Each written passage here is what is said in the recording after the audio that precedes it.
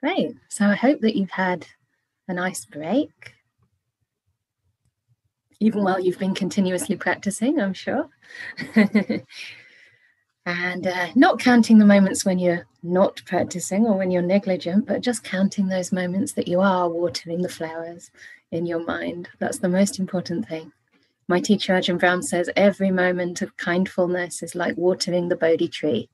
So it's like there's this beautiful Bodhi tree taking root in your heart. And every time you give water and sunlight to that tree, it keeps on growing. Don't worry too much about the weeds around it, because the Bodhi tree by nature is so strong, so resilient. So this morning we were talking a lot about the preparatory work for meditation that we can put into place in our everyday life through establishing beautiful motivations, through trying to align our actions of body and speech to those motivations, and also by learning how to use our senses in skillful ways, especially learning to look at things from different angles and understanding that there's not only one way to perceive a situation. Yeah, there's many different ways, and sometimes it's more skillful to just pick up the way that actually leads towards wholesome states of mind increasing, rather than to try to get to the heart of the matter and try to find some kind of objective or ultimate truth. Everybody thinks they're right. Everybody thinks they have the truth. I do spend some time on social media promoting my project and just keeping people in touch. And it's very common to see posts that people put up and they say, this is not right. This is the truth. But what do you mean? Well, it's the truth. And you think, yes, but truth is so subjective, isn't it? It's so biased. And whose truth are we talking about? What's true for one is different for another. And so I think, rather than being obstinately attached to our version of events, sometimes we can have that flexibility of mind. It's another aspect of creating a soft mind. A soft mind is not only soft in the way it receives sense impressions, in the way it responds, but also in terms of its flexibility, its willingness to see things from other people's perspective and put ourselves in others' shoes. So this morning we talked about that, giving you some tools with which to help you approach your meditation. Another aspect is that I'd like to talk about starting off our practice with very clear intentions, and that's another aspect of sati, of mindfulness. So that when we sit down to practice, we not only establish our mindfulness and try to infuse it with these beautiful motivations of kindness, gentleness, letting go, but also we're quite clear about our purpose in the meditation, what we're sitting down and trying to achieve, what kind of direction we want to be moving in. And the Buddha said that you can know it's the Dhamma, you can know it's the teachings of the Buddha, including the precepts of restraint for monks and nuns, if it leads to peace, if it leads to disenchantment and disengaging. And really here we're talking about with negative states of mind. And of course, eventually, really disengaging with this whole sense of identification with the world, right? So this understanding that none of this really belongs to me. And what I'm actually taking as a sense of self or as me or mine is just nature doing its thing. So our hand, our grasping becomes looser and looser, and it becomes easier to just let life live through us without possessing, owning, identifying with whatever we experience. Yeah. So I was thinking, there's another simile I wanted to share about the preparation, because when I first went to my retreat in 1996, it was a Goenka retreat, as I've mentioned before, in a very beautiful part of India called Dehradun. So it's in the foothills of the Himalaya in Uttarakhand now. It's known as Uttarakhand. That time it was Uttar Pradesh. And I wanted full immersion. I wanted to go to a retreat where there was no escape from my mind. So when I was reading the rules of, not even looking at other retreatants, never mind speaking, putting away pen and paper, not writing anything. So not only keeping noble silence of speech, but even as far as possible of mind. I was really keen because I just wanted to get to the root of how my mind causes suffering for itself and whether it can kind of dig its way out.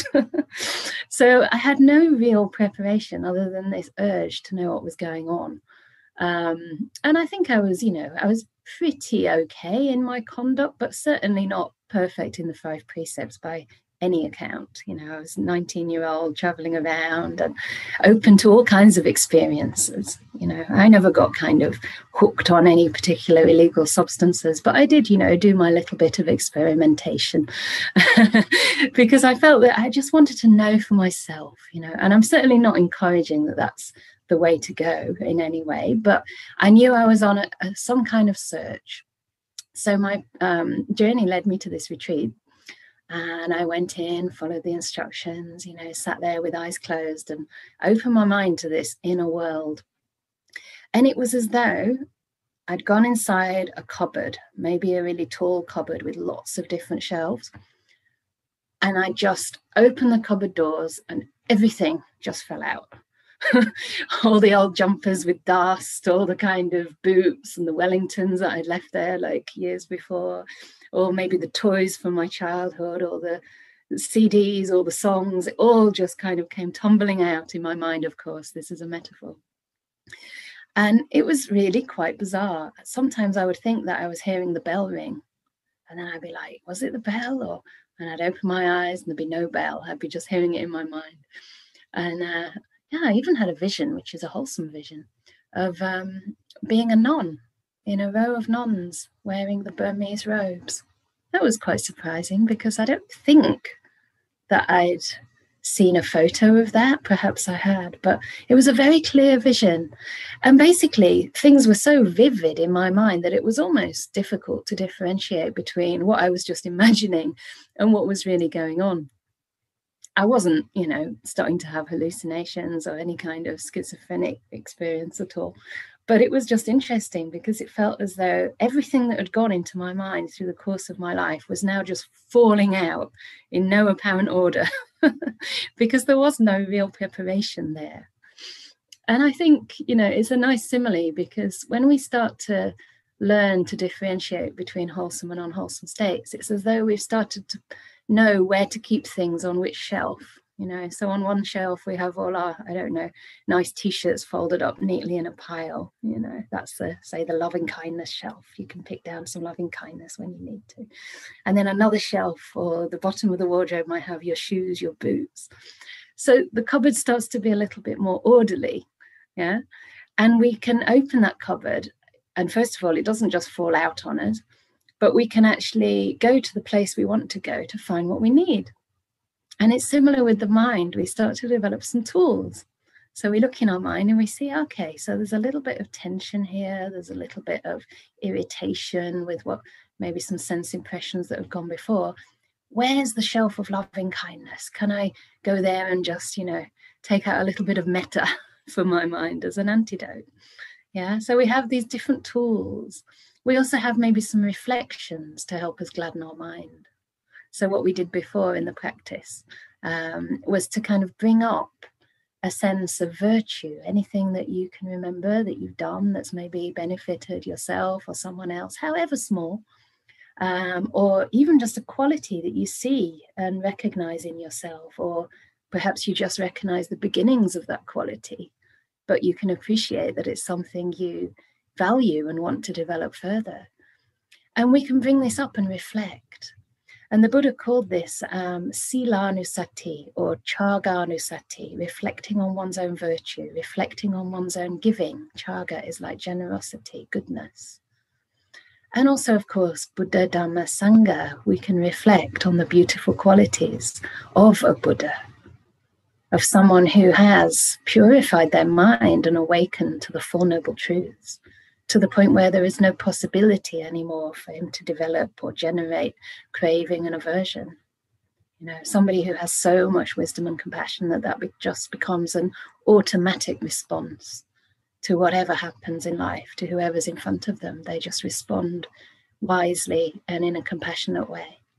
And there are beings like this, we can meet them even today to a greater or lesser degree. I mean, we don't have to have enlightened teachers, otherwise most of us would be out of a job. We'd never dare to even get going, you know, until probably most of us have already passed away. But we can see certain qualities in others that really just reflect our own potential back to us.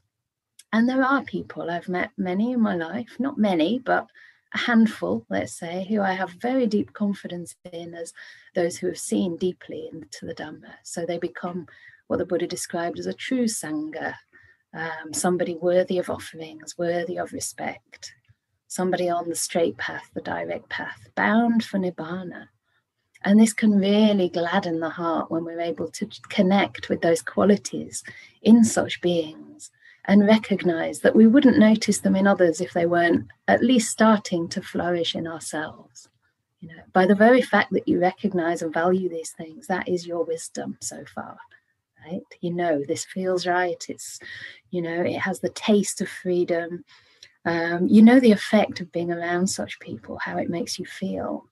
You know, you feel you can relax in the presence of such people. Even sometimes in the presence of an animal, right, or a pet. This can also rouse feelings of loving kindness. So we have these various tools, and of course also just this ability to incline our mind in certain ways. So we don't have to actually actively cultivate metta or compassion. We can just, if you like, put on the lens of loving kindness, as though you're picking up a pair of sunglasses and they've got a particular tint. And we can look through those eyes, through those lenses, just with that little bit more warmth. In the suttas, there's a nice phrase related to 3 monks and that the way they were living together and looking after each other. And it said they were viewing each other with kindly eyes. And I think that's so beautiful, you know, just looking at the best in each other, looking at ourselves softly, at each other softly and gently, giving each other the benefit of the doubt. So can we look upon our own mind, our own inner world with those kindly eyes rather than fault-finding eyes? Yeah, the kind of eyes that make the mind really hard, really concrete mind. You know, nothing can really soak into that kind of mind. It just rejects things so easily. It rejects others so easily. So our cupboard becomes orderly. And to take that simile a little bit further, you can almost imagine that as we progress on the path and those wholesome qualities increase, everything that's just junk, you know, is removed from that cupboard. So there's less and less actually in there, to the point where one day the shelves start to disappear. You open that cupboard and even the shelves have gone. There's nowhere to keep anything anymore. And of course, in that simile, the shelves are like the sense of self. You could imagine them like the 5 khandhas. So we no longer identify with our body, with perception, thought, feeling, will, or consciousness. So that cupboard becomes completely empty. We look inside and there's just space. There's just emptiness. Nothing to cling to, nothing to keep. The Buddha actually said, Sabbe dhammam nalam abhinivesanaya. It means there's nothing worth clinging to. There's nothing worth keeping. Which might sound, in a way, quite shocking. But in another way, it's also a huge relief. Because it doesn't mean that we reject life, we reject experience. It just means that we don't try to cling to it or own it. We don't try to possess it, you know, in ways that really burden the mind. Instead, we free our mind.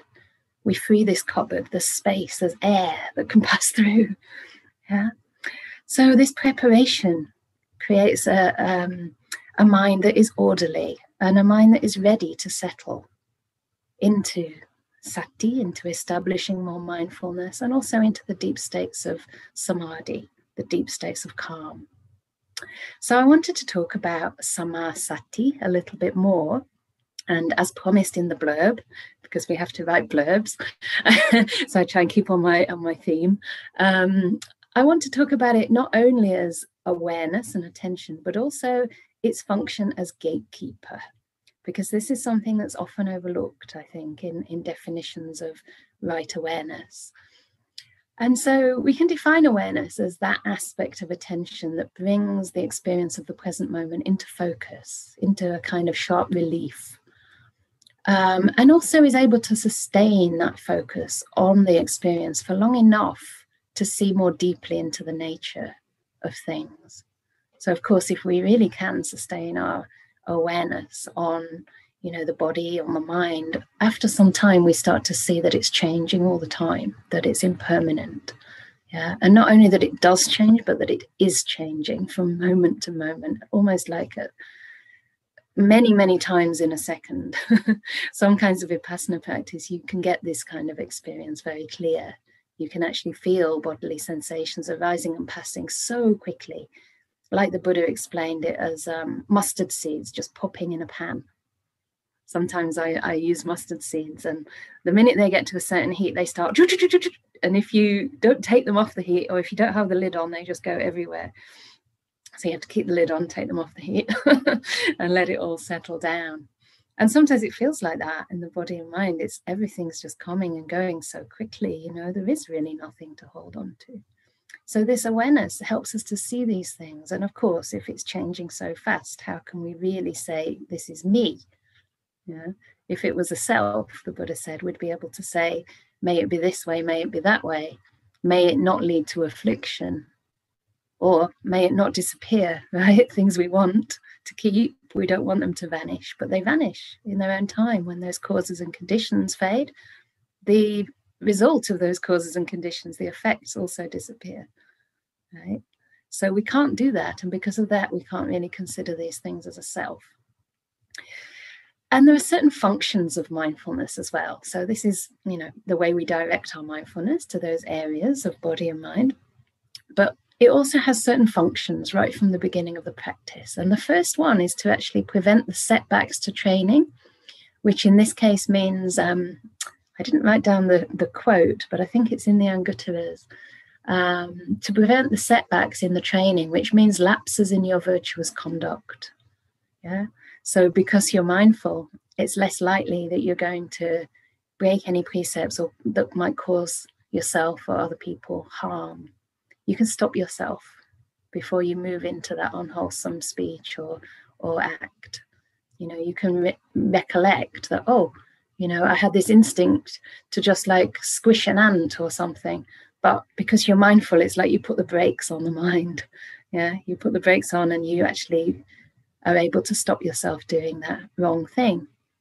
And I think it's really helpful to reflect afterwards. I was able to stop doing that. And how did that feel? Because a certain amount of confidence and strength comes from knowing that you can restrain. And then the second one is that it helps us restrain the 5 hindrances. And as I said earlier, these 5 hindrances, they're actually defined as obscurations of the mind that weaken wisdom. So it's as though you've got a curtain or a veil in front of your eyes. So in this case, it'd be like wearing a pair of spectacles that are really, really dark or really dirty, and you're trying to see something clearly through those. You're only going to see kind of blobs and, blotchy sort of things, forms that are quite dim or that seem very far away, even though they're close. A bit like when you go into a darkened room, you don't really see very much because the lights of the mind have not really turned on yet. So these 5 hindrances like obscure the mind. And it's really interesting. I had this experience in meditation. I mean, many times, but this time was particularly pronounced, where one moment I was just peaceful, just kind of going on with the breath, and then suddenly noticing, there's a joy here. There's a really subtle kind of bliss. And then that bliss kind of came up as a really strong energetic force in the mind, like lots and lots of energy. And with this ability to just remove these hindrances quite suddenly. And it really felt as though curtains were being pulled back, pulled back, pulled back. And almost as though there was only a very thin veil, really, between, this kind of more occluded state of mind and something much brighter and much more energized. And sometimes it's like that, we just slightly shift the focus of our awareness and boom, something shifts. Or maybe there's just a little bit of ill will in the way that you're observing the breath. It's like, you're okay, breath, but I'll be with you as long as you change, Have you ever had that? Like, this is okay, I'm being patient. It's like, I'm I've been patient, but nothing's happening. More patient. Okay, more patient, more patient. But you're waiting for something to change, right? Because actually you don't really enjoy, you don't really value what you already have. So this is a subtle kind of aversion. It's like, in a way, an upakilesa, like one of the more refined manifestations of ill will. And just by, remembering things like contentment, the loving kindness that really asks for nothing in return, unconditionally giving yourself to the moment, sometimes everything can just brighten up.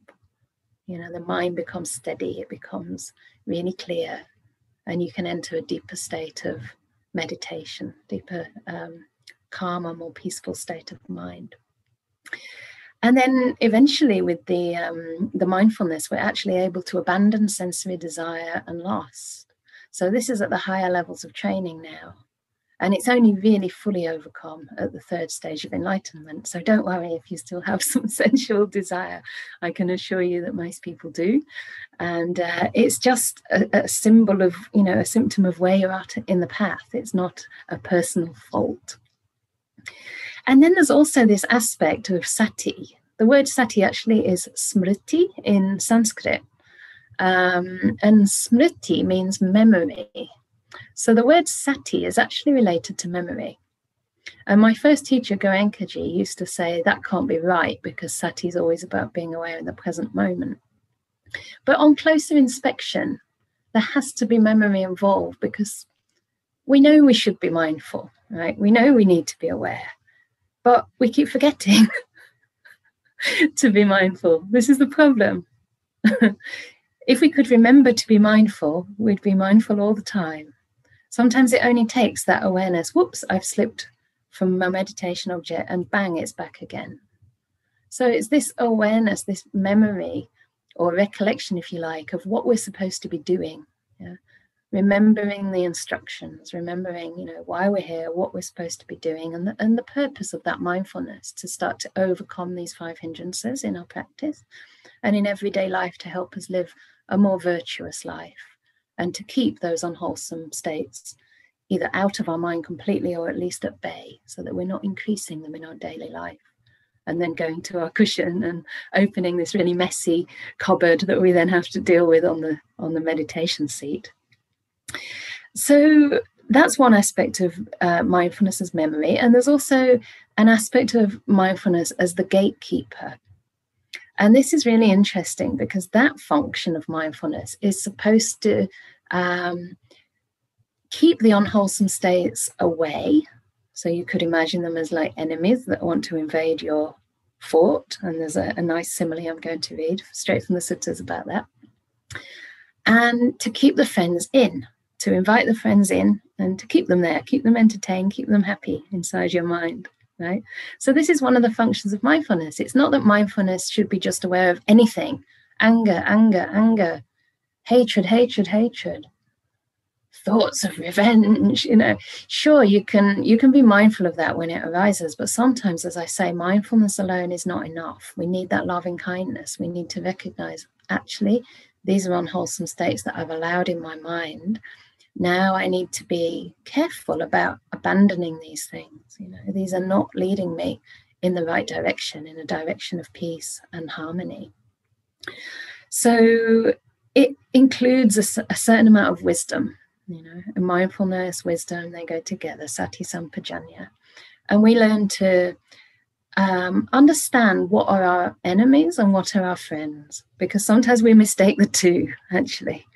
We keep the wrong things out, we let the wrong things in, thinking they're good for us, but actually they're not.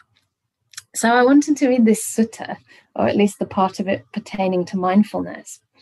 And it starts by talking about 7 ways of protecting a fortress. So there are 7, and I'll go through the first few fairly quickly, just to list them for you. And then there are 4 kinds of food. And the 4 kinds of food are the 4 jhanas. So here we can see how the gradual training, the first 7, lead to those 4 jhanas. So it's called the simile of the fortress. And it's in this rather wonderful book called the Anguttara Nikaya, for anyone who wants to look in such books or has already maybe an interest in the early Buddhist teachings. So it's Anguttara 7, number 67. So when it's Anguttara 7, it means there's going to be 7 points. So, and it usually addresses the monks. So I'm going to change that. What should we change? Should we change that to nuns today? Sometimes I change it to community, but let's have some nuns in the picture. I feel lonely otherwise. Okay, bhikkhunis. When a king's frontier fortress is well provided with 7 appurtenances of a fortress and readily gains without trouble or difficulty 4 kinds of food, it can be called a king's frontier fortress that cannot be assailed by external foes and enemies. And then it goes through these 7. So the first one is confidence, saddha. Okay. And this is beautiful because this is really the start of the path, having some confidence that these teachings actually work, at least enough confidence to take the first step, right? And it's really interesting. I got a message from somebody the other day who's actually telling me that she's perhaps not got very long to live and asking me for lots of advice. And I responded to say, that I will reply in some time. But even before that, even before I responded, they wrote me this message back and they said, I wanted to let you know I was feeling a lot of pain with my condition 10 minutes ago and also alone. But then I thought of you and I knew that if you'd have read my message, you'd be sending me loving kindness. And then a beautiful feeling arose. And at the time, you can, if you're a little bit unwise, you can take these things personally and think, wow, that's amazing. Somebody wrote to me and, they immediately felt better. I must have some special powers or something like that. But actually, all she did was send me a message. But because of her confidence, she was confident that if I would have read that message, I'd be sending loving kindness. And that was what caused her to feel better. It was the confidence. It was the saddha, the faith. Very beautiful. Then the second 2 are called hiri ottappa. Hiri and ottappa, some of you might know. It's often translated as moral shame and moral dread. But before you write that down, I'd like to retranslate it because I think shame is probably not the right rendering of that word. I would rather call it moral conscience because it implies a certain amount of shame is a very Western concept, and in some cultures like Tibet, they don't even have the words for shame and guilt, and certainly not self-hate. This is quite an alien thing. But the Dalai Lama was apparently really shocked when he was told that some people hate themselves. He's like, but why would you do that? Why would you hate yourself? It just seemed like so peculiar to him, right? Which is interesting. So I'd rather translate that as moral conscience. And then moral dread, I think of more as moral caution. So we're careful about our behavior. Yeah, we are restrained. We don't act impulsively, or heedlessly. And these 2 are known as the guardians of the world, which is very beautiful, the guardians of the world, because as long as we have this sense of moral conscience and caution, it's unlikely that we'll stray too far out of line. You can often think, I often wonder how people that are involved in, terrible genocides or, actually, say in Burma, attacking people, peaceful protesters on the front lines, how do they live? How do they sleep? And I don't think they can. I don't think they can rest easily unless there's just so much delusion there, that they've had to kind of turn these functions off. It's almost like you'd have to numb out your sense of moral conscience and caution just to get by. So as long as these 2 are alive and well, it's wonderful. As long as, of course, we don't go to extremes, as in anything. And then the next one is that one learns, remembers, investigates, and penetrates well by view the teachings. And that, again, memory remembers the teachings, reflecting upon them, applying them, even experiencing them, right? Penetrating them well. And the fifth one is that one arouses energy for abandoning the unwholesome and acquiring the wholesome. Yes, I should have said at the beginning, actually, that all these 7 are ways to abandon the unwholesome and develop the wholesome. So I missed that out. To abandon the blameworthy and develop the blameless, and to maintain oneself in purity. So they're all aspects of the gatekeeper, right? So yeah, the next one is to arouse the energy needed to do that. So we have to be motivated enough. We have to have enough awareness, enough brightness in the mind to actually know how to do that and to do that. And then the next one is the mindfulness. So I'll read that one out if I can find it.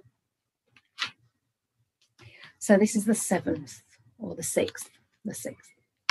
Just as the gatekeeper in the king's frontier fortress is wise, competent, and intelligent, one who keeps out strangers and admits acquaintances, for protecting its inhabitants and for warding off outsiders, so too a noble disciple is mindful, possessing supreme mindfulness and alertness, one who remembers and recollects what was done and said long ago. With mindfulness as their gatekeeper, the noble disciple, or anybody, any of us, any practitioner, abandons the unwholesome and develops the wholesome, abandons what is blameworthy and develops what is blameless, and maintains oneself in purity. And then the next one is the wisdom that actually discerns the arising and passing away of phenomena. So they are the 7 ways to develop the wholesome, abandon the unwholesome, and maintain oneself in purity. Yeah? To keep a beautiful, pure, shiny, sparkling mind. And then it's very interesting because it goes on to the 4 jhanas from here, which is often the outcome of having purified the mind to that extent. So a clean mind, a mind without hindrances, is capable of perceiving very subtle experiences. And then it talks about the 4 jhanas being easy to attain without trouble or difficulty at this point. Just as, bhikkhunis, much grass, firewood, and water are stored up in the king's frontier fortress for the delight, relief, and comfort of its inhabitants, and for warding off outsiders, so too, secluded from sense pleasures, secluded from unwholesome states. So now we're actually far away from those unwholesome states. A noble disciple, or anyone who's practicing, enters and dwells in the 1st jhana, which consists of rapture and pleasure born of seclusion, for his own delight, relief, and comfort, and for entering upon nibbana. And I did miss out one little phrase there because it said accompanied by thought and examination.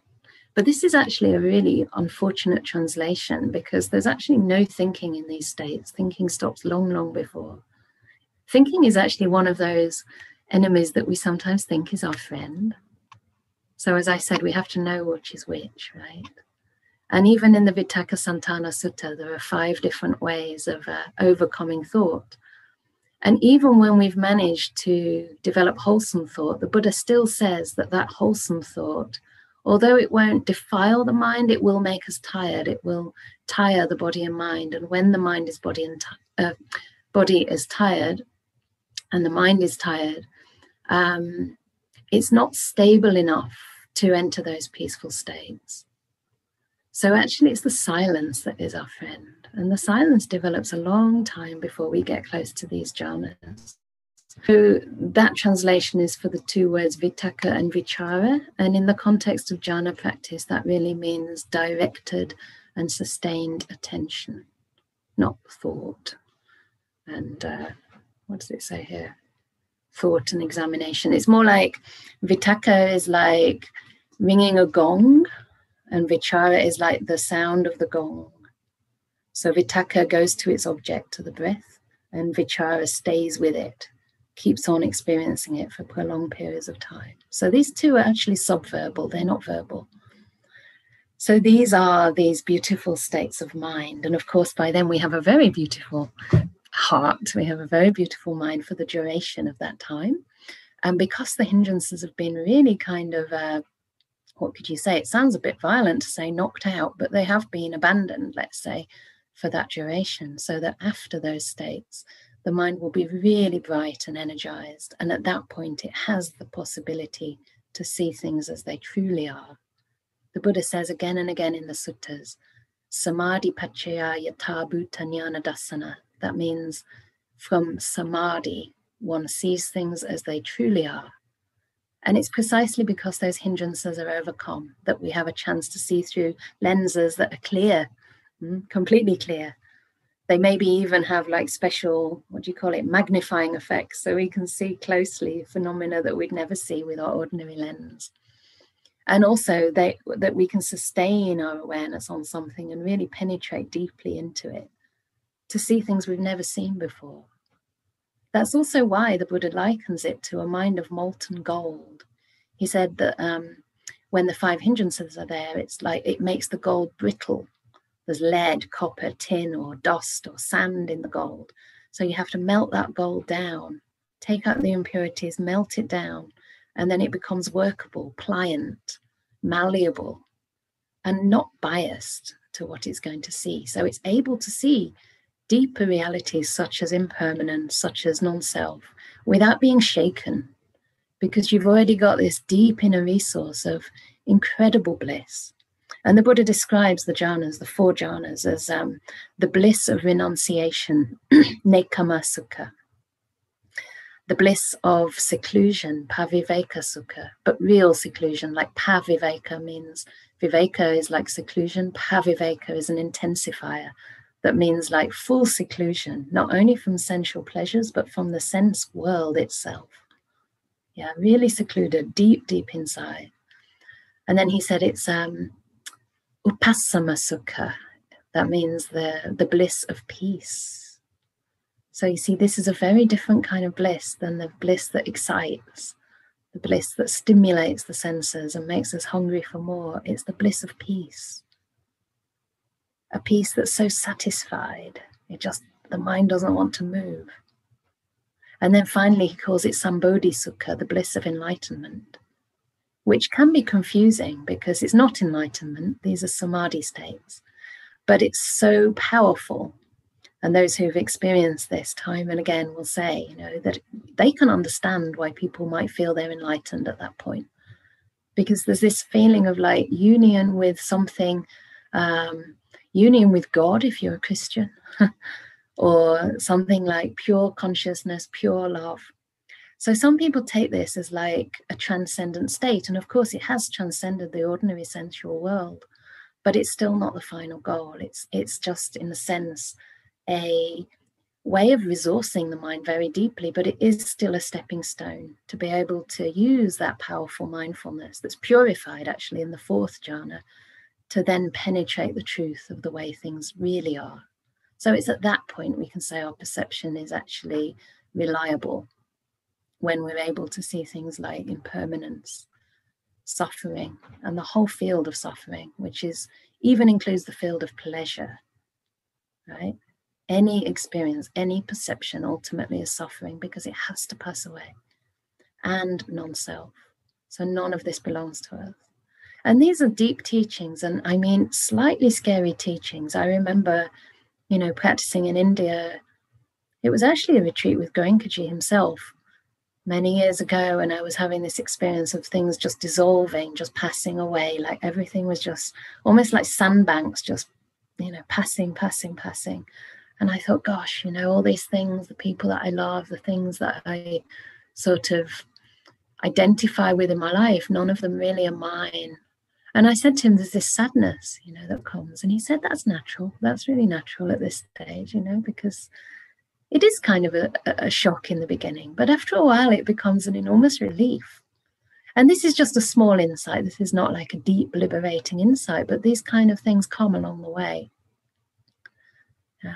I mean, people talk about liberation all the time now. That's why I want to emphasize the difference between real full liberation that makes one a noble person and liberation in the sense of, what a relief when we just have any insight arising in meditation.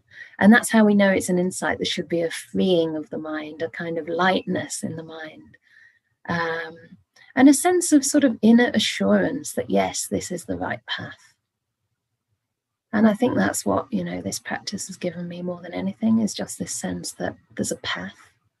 It's such an incredible thing, because every religion, in a sense, teaches us that we should create and develop a beautiful mind. But where are the tools? Much of the time, it's more like a commandment or a should.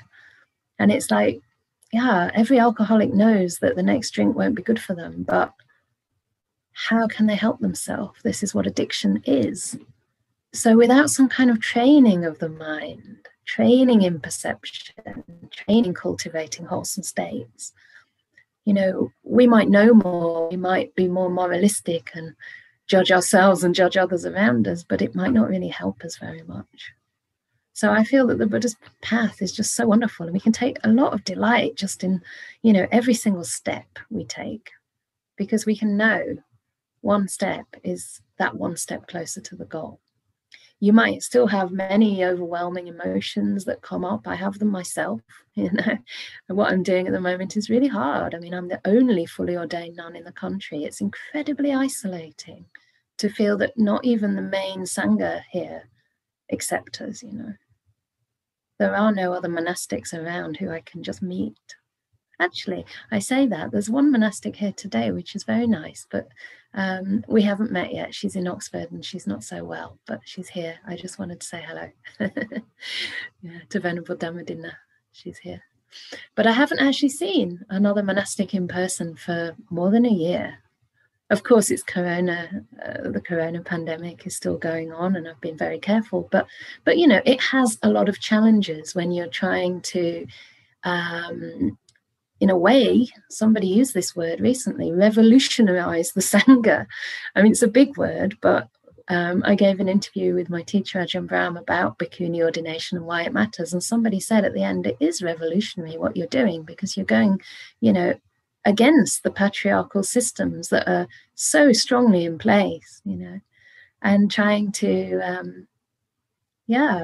represent women and allow women to see that there are opportunities that maybe they're not aware of, that we can claim the inheritance that we received from the Buddha. But it takes quite a lot of confidence to walk that path. But I just encourage myself by knowing that my motivation's good. And there's actually another sutta. Maybe I'll just read it out before we do some meditation, because it's very nice. And it talks about the difference between pleasant feelings or unpleasant feelings and virtuous states of mind, because the two aren't always the same. You can have an unpleasant feeling but still be on the path. You can have a pleasant feeling but still be cultivating the unwholesome. So this is from the Majjhima Nikaya number 70. And the Buddha says here, when someone feels a certain kind of pleasant feeling, non-virtuous states increase and virtuous states diminish. But when someone feels another kind of pleasant feeling, non-virtuous states diminish and virtuous states increase.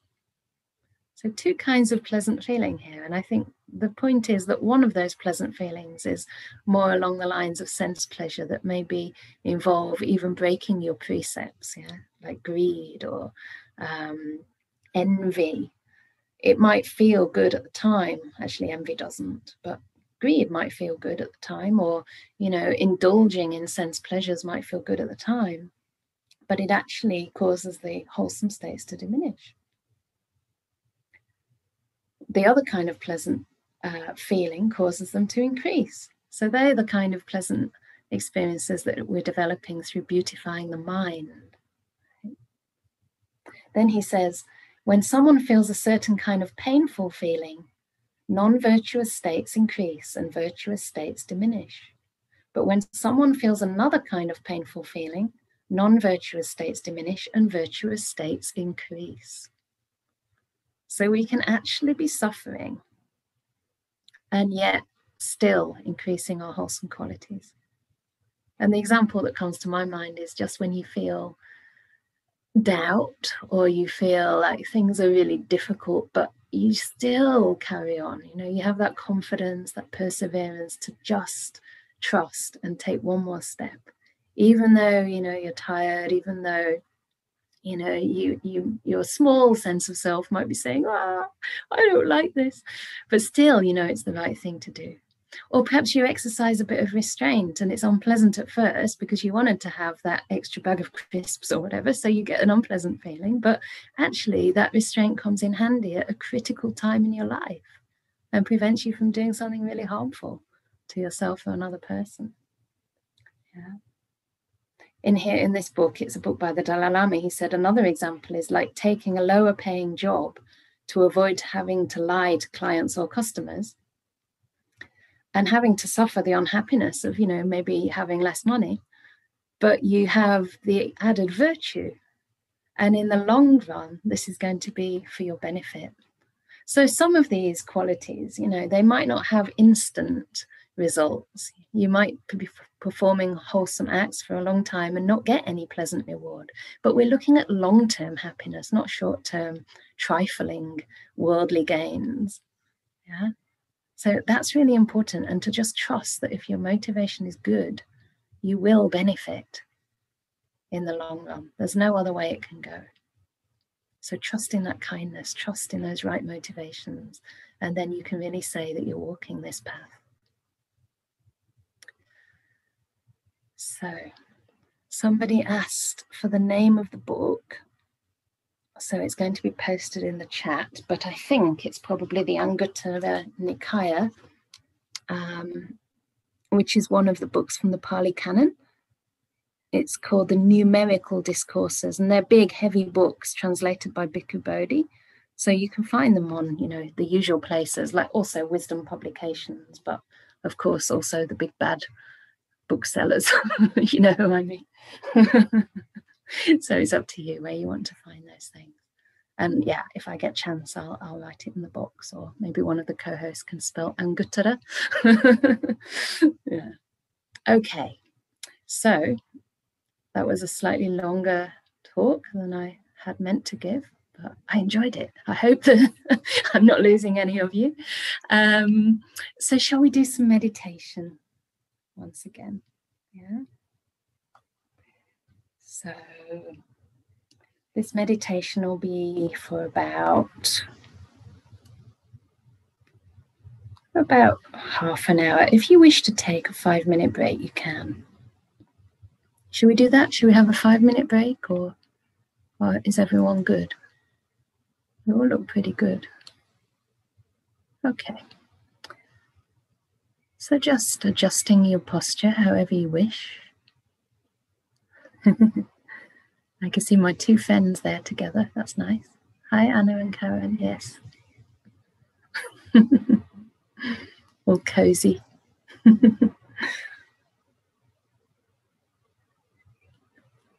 So we'll start in a couple of minutes.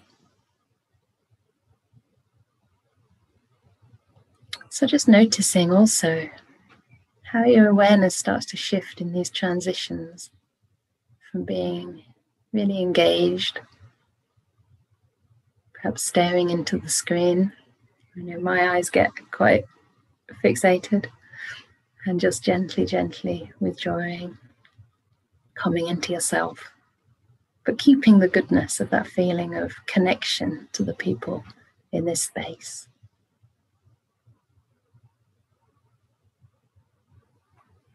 Having a sip of water if you wish.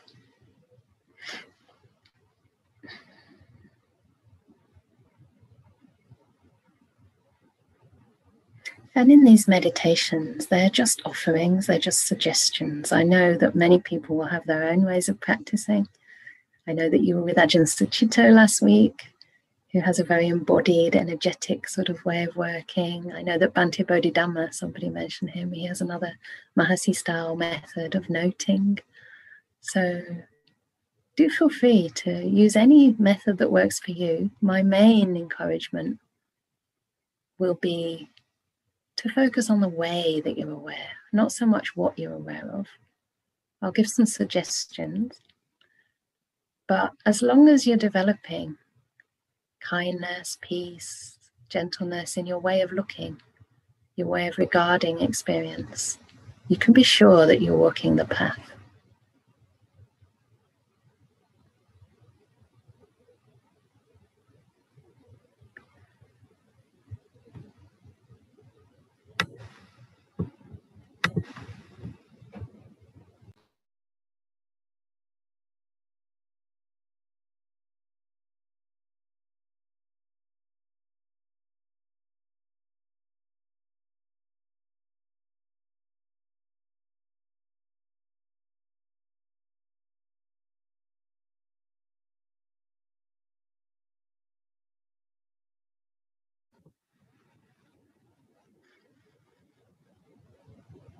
So gently closing your eyes, if that works for you. Sometimes people might feel that the experience is too intense, might want to have their eyes open slightly, especially if there's any trauma in the body or mind. Or sometimes when you feel sleepy, my suggestion is usually just to stay with that, to treat it with kindness, but sometimes it can help to gently open the eyes. Or if you're really caught in a cycle of, unwholesome thinking that's taking you down a sort of dungeon, you might want to just open your eyes and rest them on the ground ahead of you. But we can begin by gently settling into our body.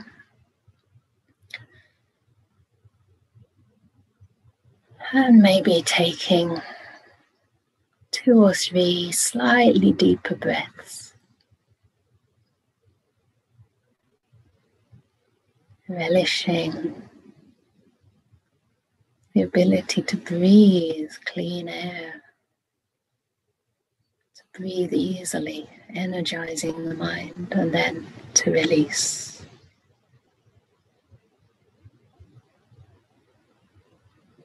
Noticing the different energetic effects of the in-breath and the out-breath. Relaxing on the out-breath. Allowing your body, muscles, flesh, skin to relax.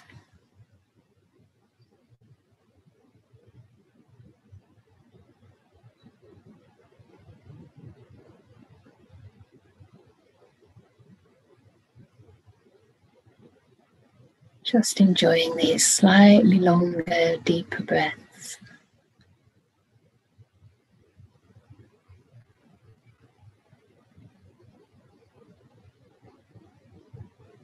When you're ready, allowing the breath to just return to its regular rhythm.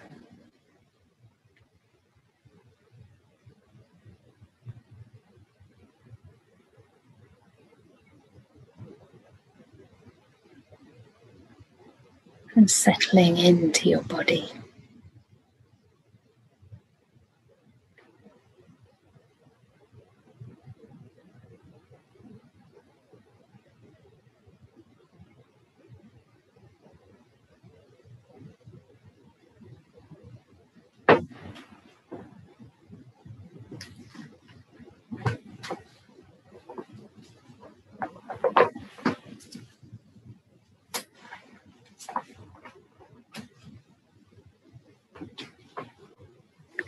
So I'd like to start by offering a suggestion,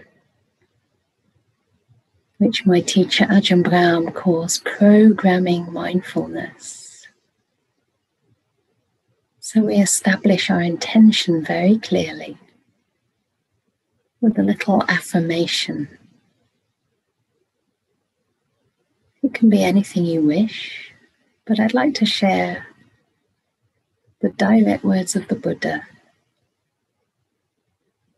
in another sutta in the Anguttara Nikaya.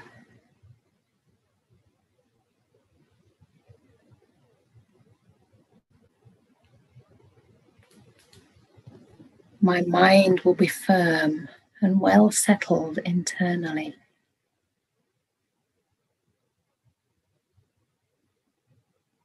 My mind will be firm and well settled internally.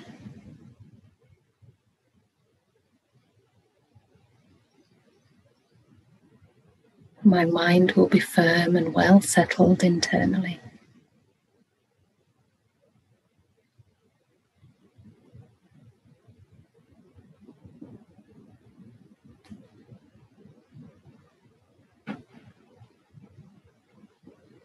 And unwholesome states will not obsess my mind. Unwholesome states will not obsess my mind.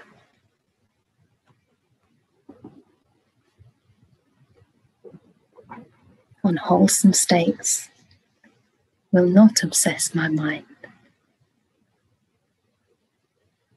So just giving this suggestion, this direction to your mind, and relaxing.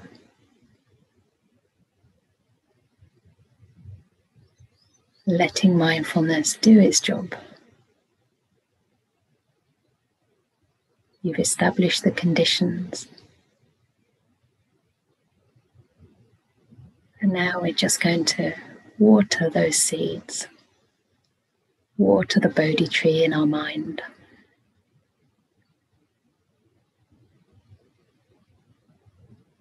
So once again, establishing mindfulness along with kindness. You could call this kindfulness or loving awareness.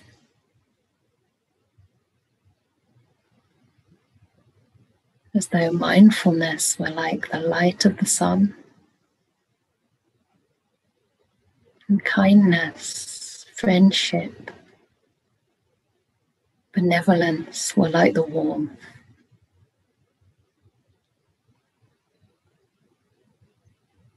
And bringing that to bear, to shine on your body, starting from the top of the head.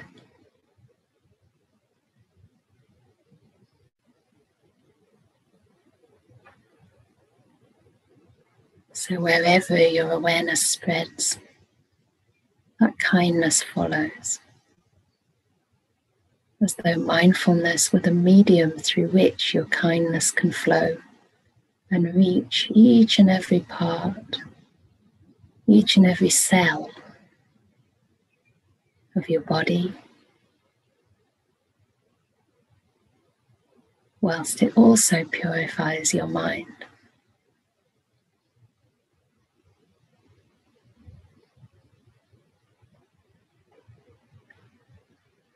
Spreading that beautiful kindfulness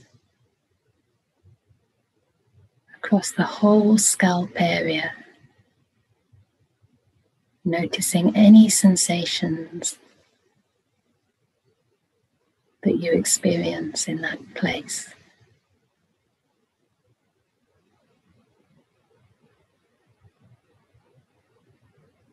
Perhaps different sensations on different parts of your scalp area.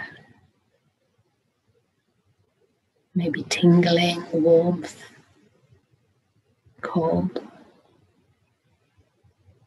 throbbing, aching.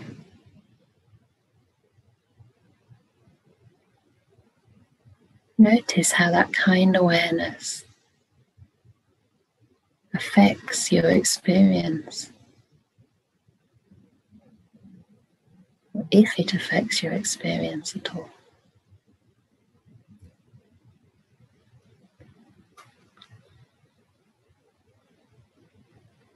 A kind awareness that just gives things space, allows them to be, allows the nature to unfold.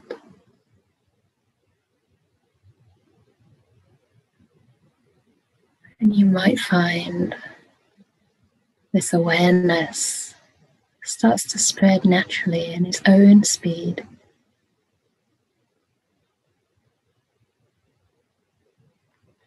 across the brow, forehead, releasing and relaxing any tension in the brow, the temples, the eyes, the eye sockets, as though your eye sockets were just floating in empty space. Your eyeballs, rather.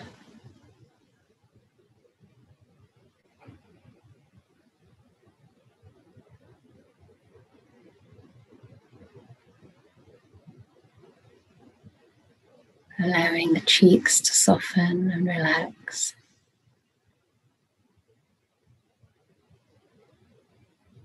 Noticing sensations on the cheeks, the lips, the jaw.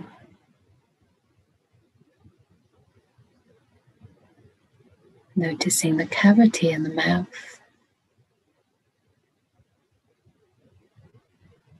the sensation of saliva,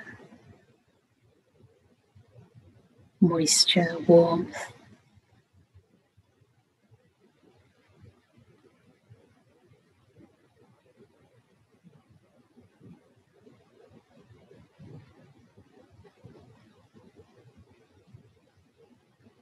Bathing your neck and your shoulders in this kindfulness.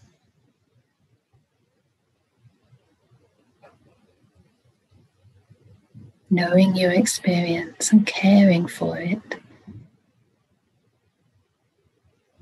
the way a mother would care and soothe a child.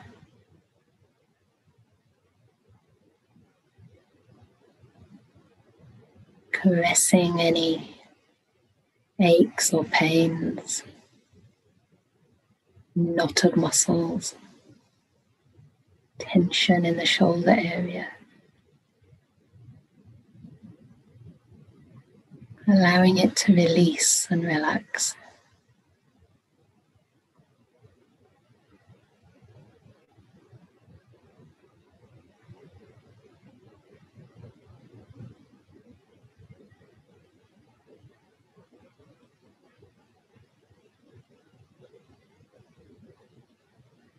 You might wish to spend longer on any areas of tightness, maybe injuries.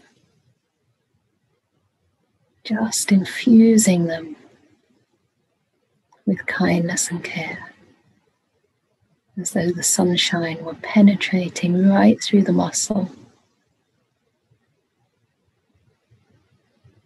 giving those muscles full permission to relax, to repair.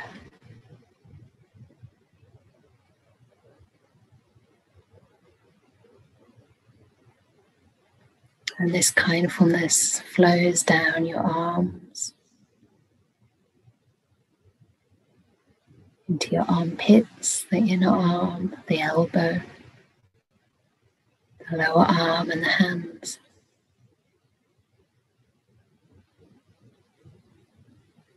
Notice if your hands are relaxed or holding tension. Just allow them to be. Receiving any sensation in your hands,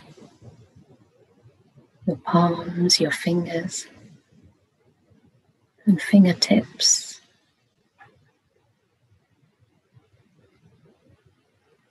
And caring for them.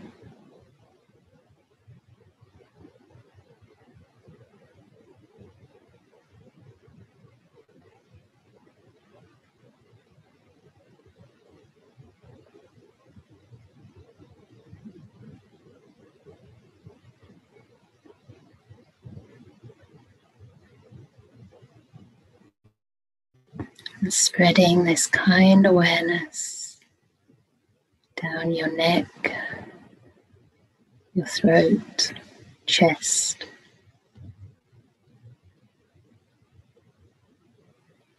to the rib cage, the tummy, all the inner organs, right down to your hips.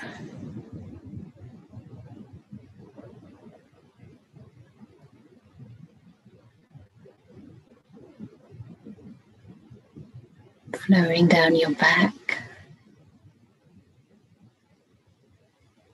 covering every area of your back, the way the sun would shine from behind, warming up the whole back area, right down to the buttocks and the hips.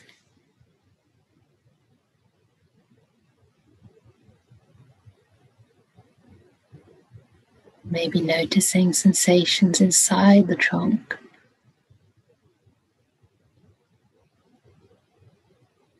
Without trying to identify various organs, but just experiencing the felt sense.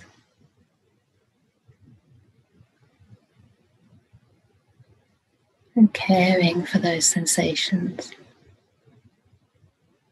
Allowing your body, your tummy, your back to relax.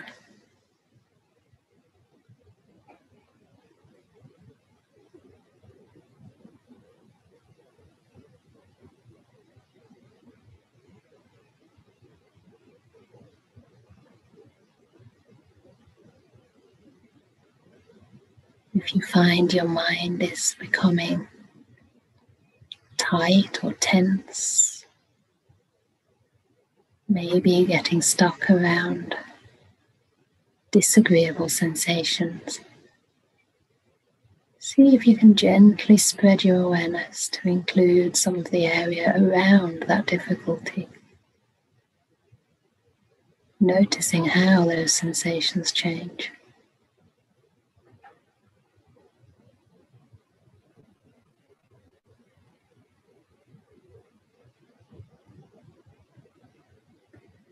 Exploring the sensations in your hips and hip joints, your buttocks,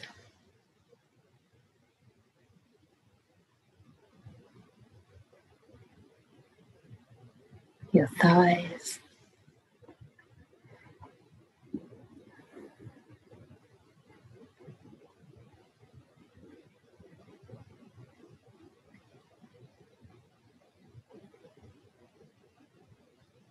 maybe noticing the field of temperature, weight, solidity, texture,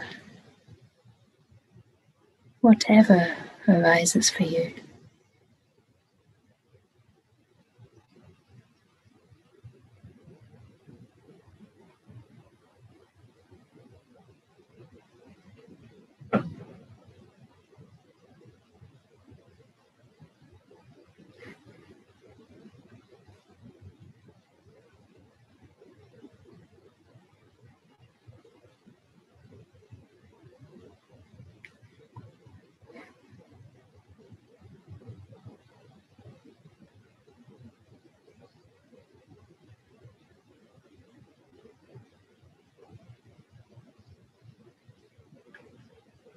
Just keeping your mind relaxed, being kind to your body.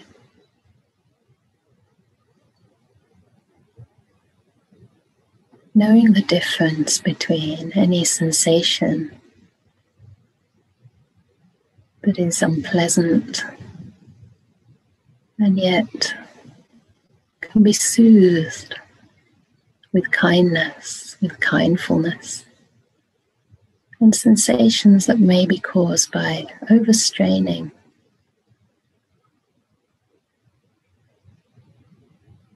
If you do need to move your limb, check your motivation. If it's one of compassion, then feel free to just gently adjust, maintaining your awareness on that moving part. noticing how that change affects the sensations that you feel.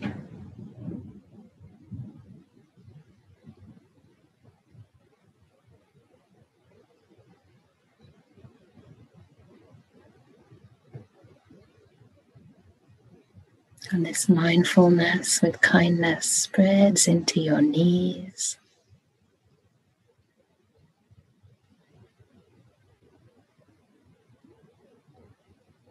down your legs to the shins, the calves,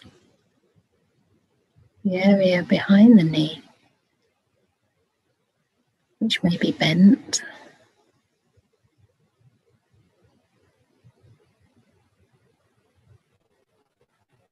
all the way down to your ankles and your feet.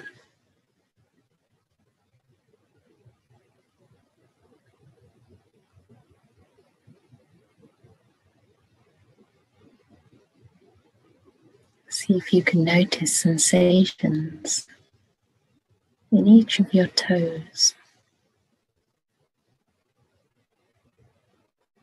Perhaps staying a little longer in any area that feels numb,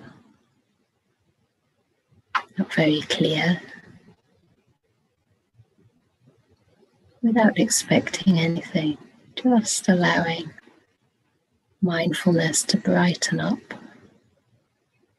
in its own time.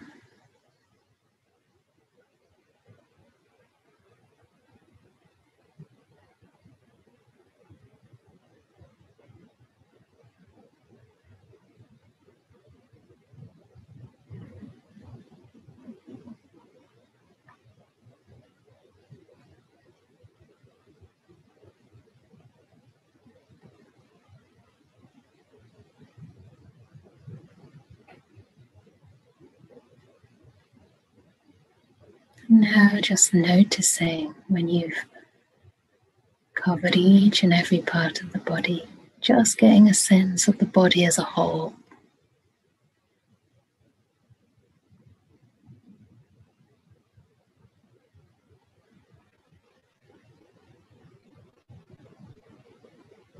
Perhaps picking up any areas that still feel tight or tense. Imagining giving them a mental massage, as though your kindfulness was swirling around them, bathing them in kindness and warmth.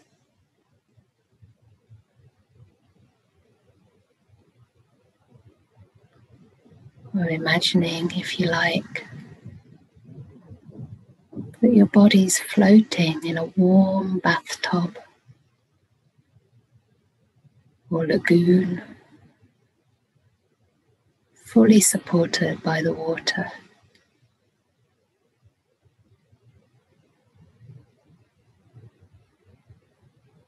So no holding, no tension is needed at all.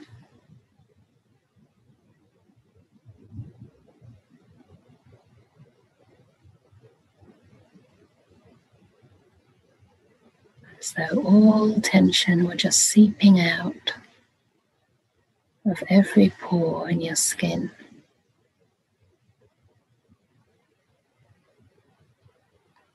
And you're just floating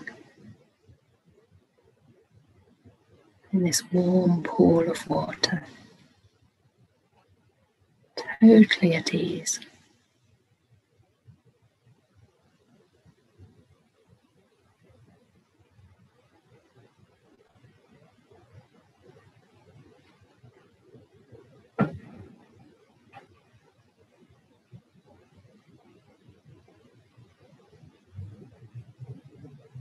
Nothing to attain,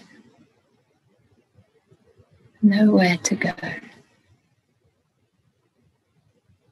no need for thought or thinking.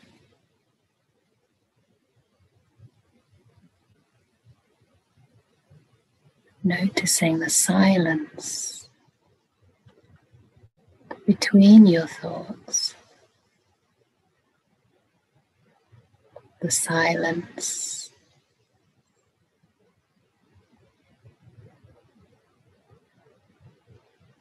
between my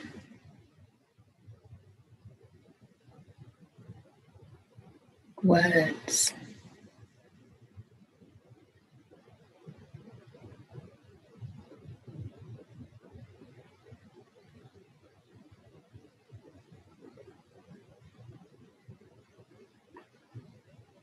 The beauty,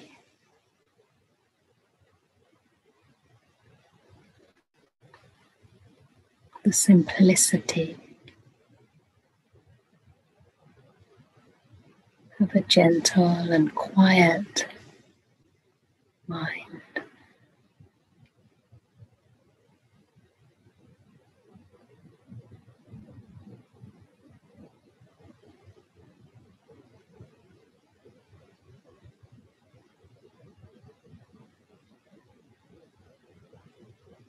Just resting in this silent mind.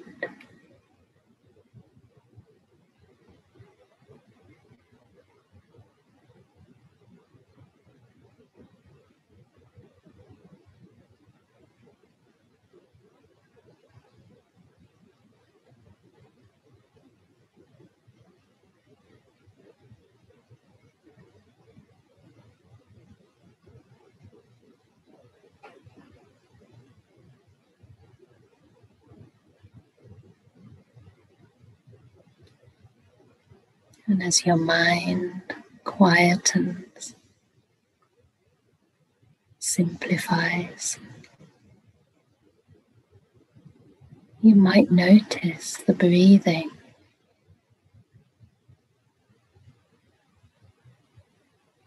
If the breathing comes into your mind, just welcome her.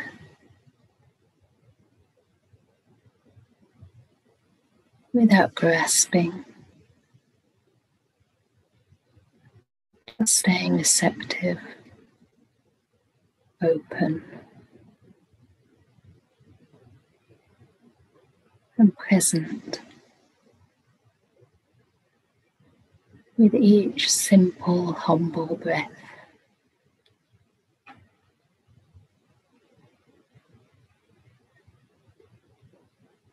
Allowing the mind to rest on the breath,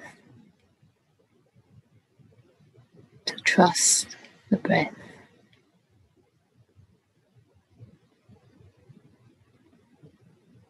to carry your mind to stillness, to peace.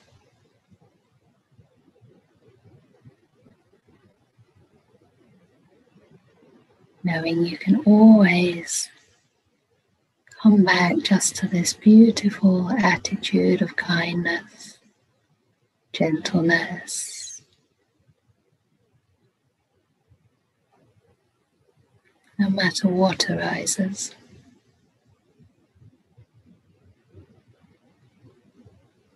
If the breath wants to stay, you let it stay.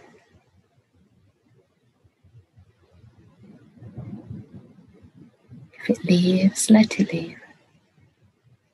You just keep on cultivating a beautiful attitude in your mind. And all these beautiful, subtle objects of meditation will be attracted to come and visit in their own time.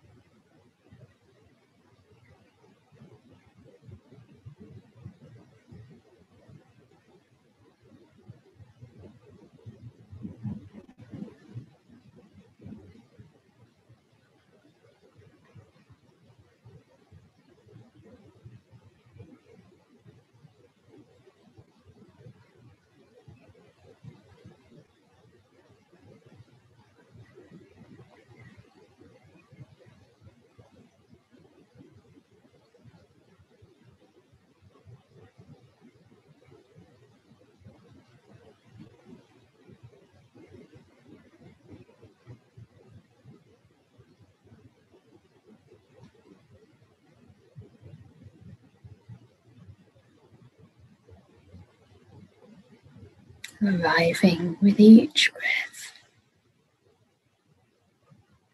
delighting in each breath,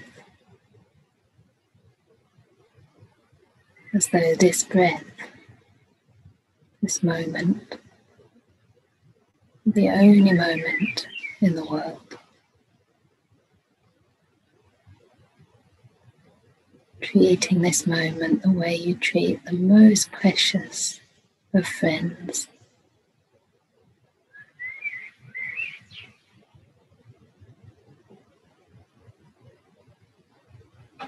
Regarding this moment with kindly eyes.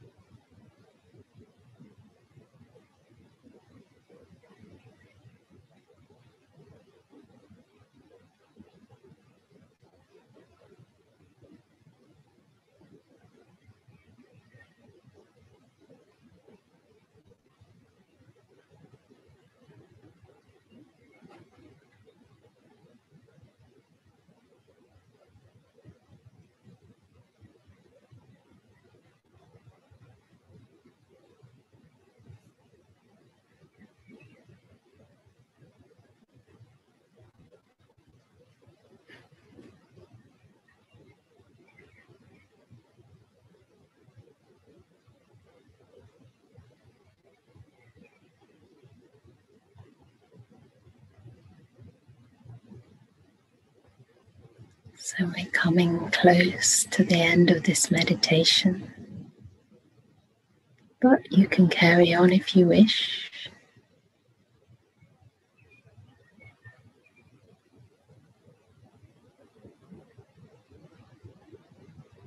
So for those who wish to sit longer, you can choose to let these words just wash over you.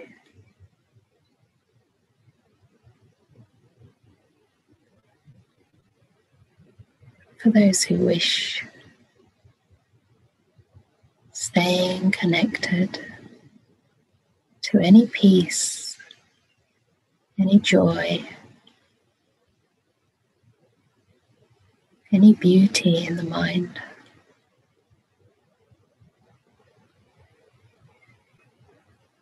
You can very gently start to change your posture.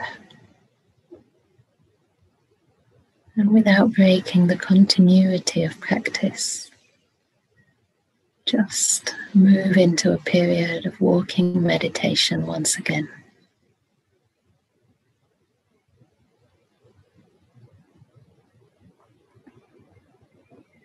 So give yourself time to emerge.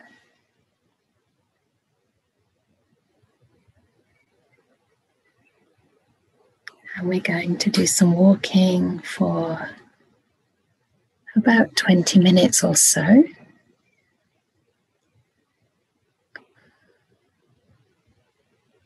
And then have another silent meditation after that. We will have a tea break after the silent meditation. So if you're thirsty now, I suggest just having a glass of water and trying to maintain some of the continuity. So there will be time for tea and questions later on. But this is like the heart of the day now. So it's really nice if we can continue to build that momentum, that cultivation of wholesome states. So you might wish to do some walking in your home or maybe outdoors. See what works for you. And please don't push yourself with any of these instructions. If you really feel too tired and you just want to curl up in a ball, that's also okay. Yeah, that's really okay. So just see how you can best nourish yourself.